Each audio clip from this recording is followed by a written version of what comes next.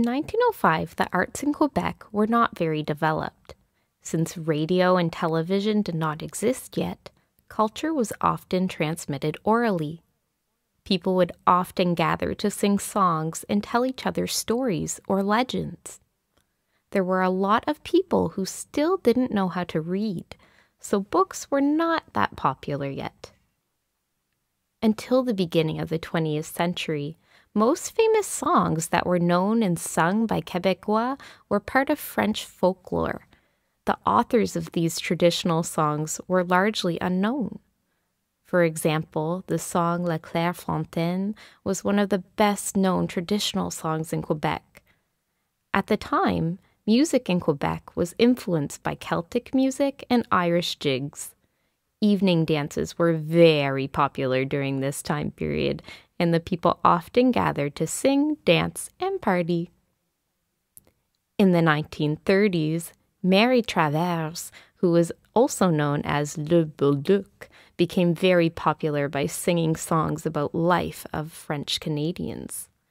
She released several records, and for one of the very first times, a female author was known for her songs.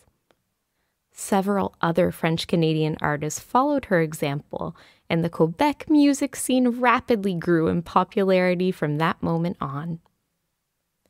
Literature and theater followed a similar path as music, with the first original works from Quebec appearing around the end of the 19th century. Before that, people mostly read books from France. Books written in Quebec often copied the French style. Emily Naliga was one of the first Quebec poets to be internationally recognized for writing about life in Quebec. Quebec also served as a backdrop for a famous novel written by French author Louis Hémon, entitled Marie Chapdelaine.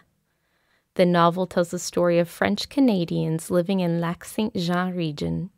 The book was sold around the world and translated into several languages and adapted for the big screen several times.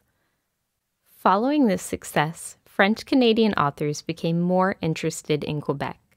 For example, Claude-Henri Grignon published Un homme et son péché, A Man and His Sin, in 1933, which became another very popular novel about rural life in Quebec.